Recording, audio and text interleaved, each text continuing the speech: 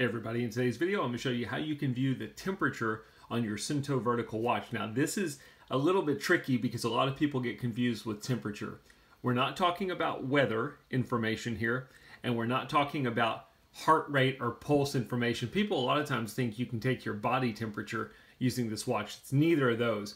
What it is it's your ambient temperature. If I have my watch laying here, what's the temperature near the watch? I like using this feature when I'm out hunting to see what the temperature is on my deer stand. There's two different ways you can do it on this watch. One is you can have it set when you're doing an activity so that you can view your activity and see what the temperature is on your watch. I'm going to show it to you in the most basic way, and that's going to the altimeter and barometer widget. I'm going to simply press the down button. All you have to do here is make sure you have this widget viewable. It's going to say ALTI and BARO, and when you go to it, you're going to see the elevation and barometric pressure. Let's simply press the middle button, or if you're a touchscreen person, you could use touchscreen. We're going to press the down button 3 times. When you go into the widget, the first thing you're going to see is your altitude value.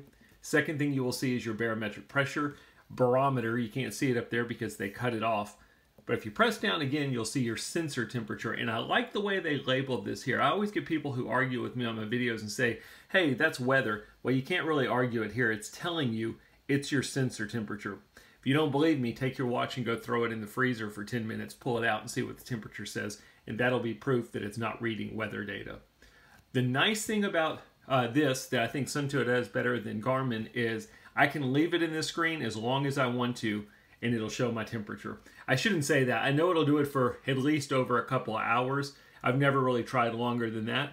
But if you just want to sit your watch on the nightstand and use it as a thermometer, you can do it. It'll tell you what the temperature is in your room.